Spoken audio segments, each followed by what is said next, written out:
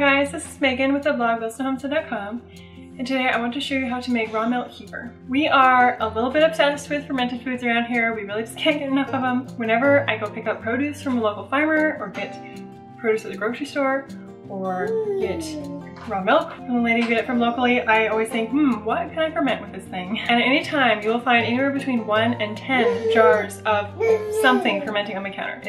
I'm always fermenting something, it's never nothing.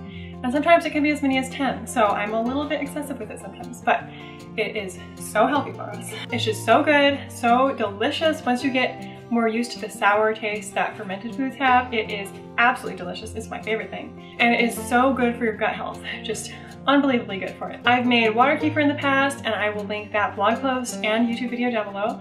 But we always just come back to milk kefir. We just really enjoy it. I actually prefer it more than water kefir. I don't know why, it's just good. I just like it. I wanted to mention also that I will link the blog post that goes along with this video that has the printable recipe card for this exact recipe. It goes a lot more into detail about the benefits of fermented foods. It has all the instructions.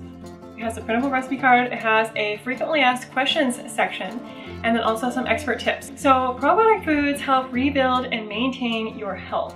And it also helps your gut process sugars easier.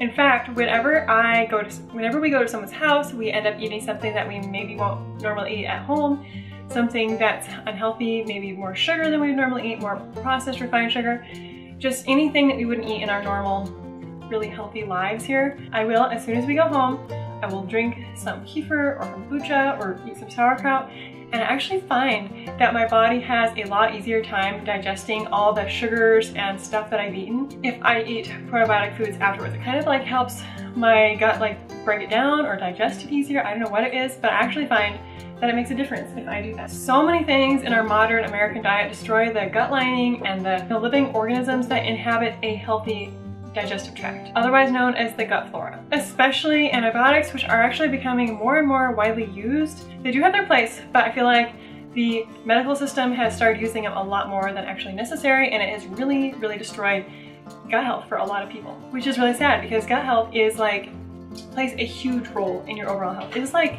crazy how much it does. It's like you would not even expect that it can affect some of the things that it does affect. You would be shocked at all the health conditions, including cancer, that can be contributed to by an unhealthy gut.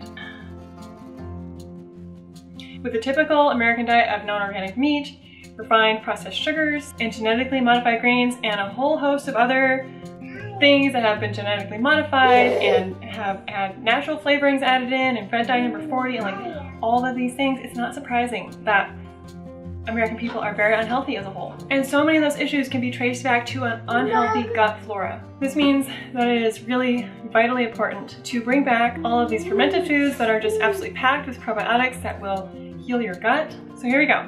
We are going to get some fermented food in your life because it's healthy for you. So I'm going to teach you today how to make raw milk kefir. So not only is kefir a great thing to add into your diet, it is also insanely easy. So this is a fabulous fermentation recipe for beginners to start with.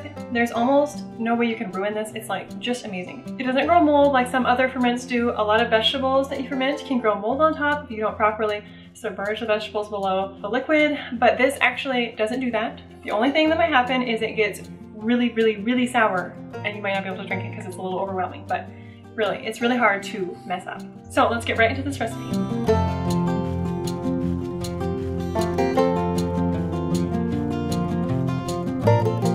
So what you'll need are some healthy active kefir grains. You can usually find them from someone locally. You can look on the Weston A. Price Foundation. You can find your local chapter and see if there's any other people around locally that are doing kefir. Kefir grains keep producing and multiplying, so if someone is doing kefir, most likely they will have kefir grains to give you. You can also get dehydrated kefir grains from somewhere like Azure Standard. I will be sure to link where you can get those from Azure because it's a really good option if you don't have anyone locally that has some for you. You need a quart of raw milk.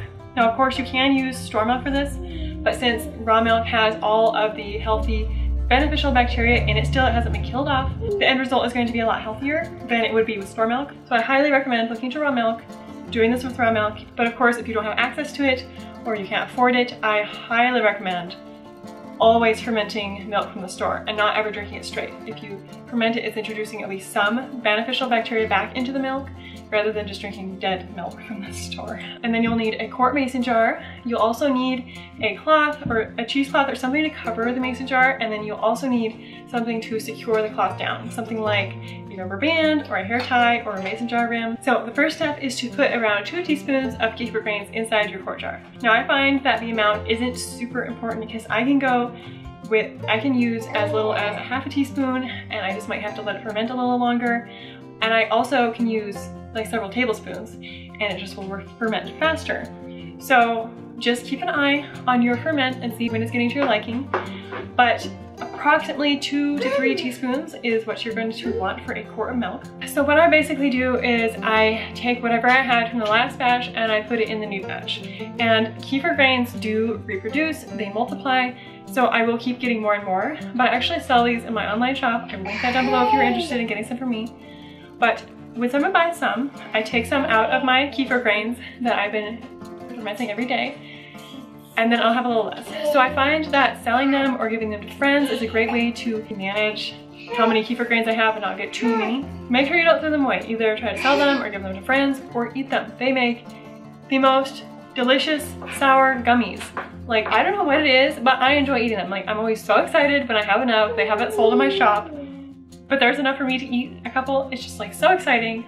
I don't know what it is. I'm just like a little child about kefir gummies. Step 2 is once your kefir grains are in the jar, you're going to pour your raw milk over it, leaving like 2 inches of space in the top. So 2 inches of head space, because ferments can expand. You want to make sure you don't get it all the way up to the brim and have it overflowing when it's sitting on your counter or in your cabinet, because that would not be very fun to clean up. Next, you're going to cover the mason jar with cheesecloth or some other breathable type of fabric, or you can even just set a mason jar lid on top of it, not the rim, just the lid. You want it to be able to breathe and get oxygen but not have bugs or dirt falling in it. If you're using cloth, I secure mine down with a hair tie usually, but you can also use a rubber band or a mason jar rim. And you're just gonna let it sit out on the counter until it's reached the thickness and sourness that you like. You can do as low as a 12-hour ferment, and it'll be a little bit more thin and runny and not as sour, which if you're just getting used to it might be a good idea to start with a little less just to get acclimated to the taste a little slower. I personally leave mine out for more like 36, sometimes a little less, more like 24 hours, but I'm trying to get all the really good probiotic benefits, and having it be more fermented is just gonna give me more bang for my buck. Plus, I really don't mind the sour taste. I've drank this for years now, and I'm really, really used to it. Once it's fermented as long as you want it to, we're gonna strain the grains out. So I use a plastic strainer and a plastic spatula. You can also use a wooden spoon.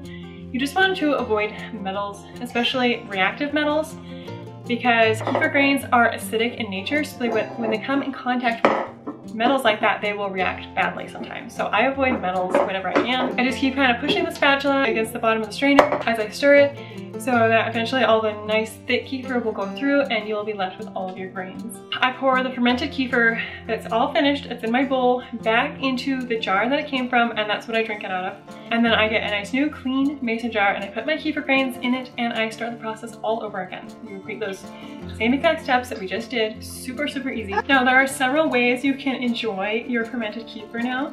Personally, I like to just drink it straight because I really love the sour taste and the thickness. And it's one of my favorite breakfasts. I just will drink a quart of kefir for breakfast. Maybe have some eggs along the side if I am feeling a little more hungry than that, but it's a fabulous way to start off your day with some good probiotics in your tummy. You can add in some raw honey or maple syrup if you are not really liking the sour taste until you get used to it.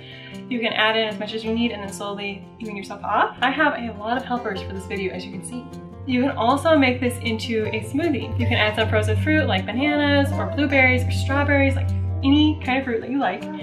Add some frozen fruit and the kefir and maybe some honey and maple syrup in a blender and whip it up, and that is super delicious and a great option for people who are also getting used to the taste. You can also eat it with granola. You know how yummy it is when you have yogurt and you put granola on it and maybe even some fresh fruit? It is my favorite. I love it so much. But you can do the same thing with kefir. And that is all. It's just super easy, super simple. It's a process that takes like 5 minutes, more like 1 or 2 minutes actually, now that I think about it. But it's this like 2-minute process that you have to do once every 12 to 48 hours. So it's just like so easy, an excellent ferment for beginners to start off with. And even though I've gotten a little bit more experience with fermenting now, this is still one of my go-tos. This and kombucha are the ferments that I make all the time, the ones that I make the most. So if you guys are interested in more fermentation recipes, I will link all of the fermentation blog posts I have on my website and the videos that I have on my YouTube channel. And make sure you go check out that blog post because it will have a really great, in-depth, frequently asked questions section. But thank you for watching this video and I hope it was helpful, but I will see you in the next one. Bye!